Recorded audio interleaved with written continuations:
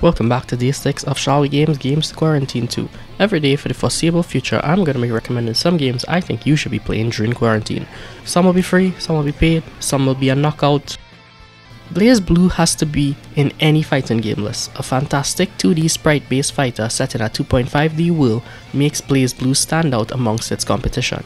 The game features some of the best 2D art in the industry, and its particle effects only serve to accentuate its aesthetic. With a list of beautifully animated characters, each unique with their own personalities that shine through their various art styles, amazingly detailed stages, and a host of brilliantly composed soundtracks that is able to perfectly capture the intensity of the stage. I am recommending BlazBlue Calamity Trigger since it is the cheapest one available on Steam. BlazBlue Calamity Trigger is available on Steam for $9.99.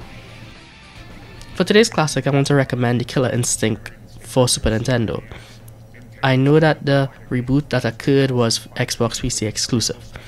Killer Instinct was just one of those games that built up a cult following despite having some flaws here and there. It is by no means a bad game. Playing through Killer Instinct today might feel a bit sluggish and bloated, but when I played it all those years ago it was just different. Killer Instinct had interesting characters that surprisingly stuck with me for years. I'm not talking about the Raptor, although that is like the second character I think about when somebody mentions Killer Instinct. Killer Instinct is a game I grew up with. It proved a fantastic competitor in my opinion to the likes of Street Fighter. A fun, dark, and at times rather humorous. The game might have borrowed a lot from Mortal Kombat and Street Fighter, but it had its own charm. I'm not really recommending that you play the newly released Killer Instinct, but you should if you like the old SNES version.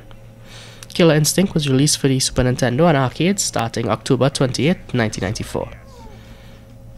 What is fighting games without Mugen? First initially released on July 27, 1999, Mugen quickly garnered a reputation and a loyal fanbase that exists to this day. Mugen is both a fighting game engine as well as a video game. With back and forth inconsistent updates over the course of the past 2 decades, you might think that Mugen would have died down, but the loyal fanbase is there. Over the years, hundreds of thousands of creations were created by people from the community known as authors. Whether it was ripping assets from existing games or creating entirely new ones, from music to stages to characters to entirely new modes, the engine at its core is completely customizable. Mugen is the only game where you can pit Sonic the Hedgehog versus Ryu versus Goku.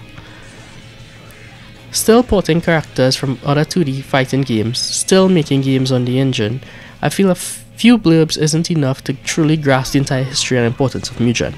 If you want a fully customized, tweakable, hackable, and a game that is undeniably for you, then Mugen is what you want.